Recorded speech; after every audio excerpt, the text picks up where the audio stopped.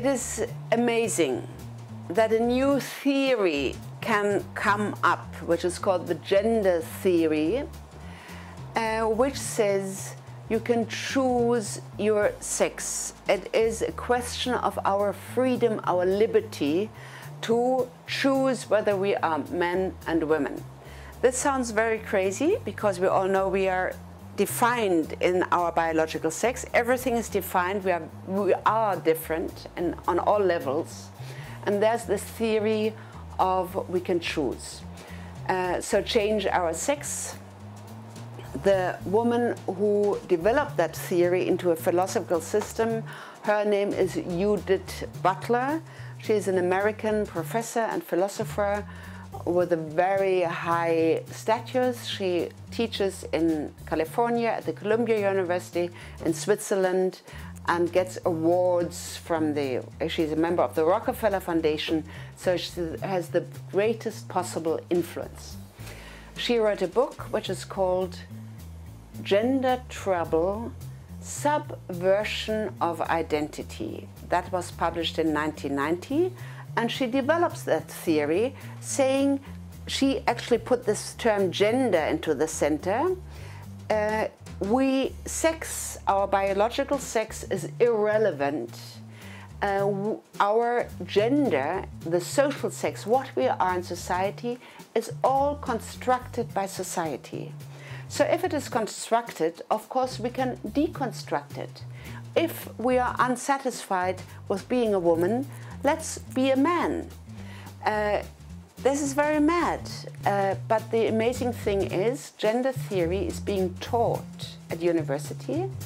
In Germany we have 200 professors for gender theory. They are all women, nearly all women, who teach this kind of outlook on what it is to be a human being. We should know a few facts about transgenderism. It is still classified by the World Health Organization as a psychosocial disease, maybe not disease, as a disturbance. Still on the list of diagnosis as a serious psychological condition. It is still there, so the insurances pay if you want to have an operation, or if you want to train your voice from high to low, if you want to have therapy for this. The facts say that the suicide rate and the rate of attempted suicide of transsexuals is 40%. It is much, much higher than suicides and suicide attempts of heterosexuals. So apparently it does not work if we do not accept our biological gender. We have to accept a lot in this life. We have to accept suffering which comes over us. We have to deal with it.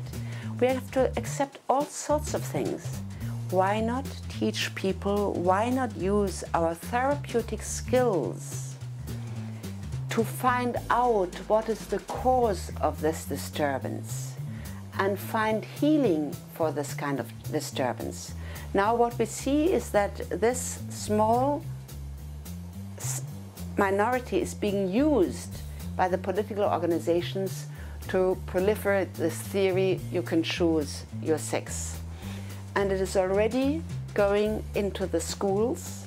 In the United States, they had, for many years, they had a school day, maybe even a whole school week of coming out for homosexuals. Now they have the same wave is beginning for transsexualism. They give children buttons. Do you want to be a boy or do you want to be a girl? I think this is criminal. I think this is really doing harm to children, and surveys of course show that the confusion of what I am, what is my identity, if you confuse this, you lead people into psychological disturbances. We should not do that.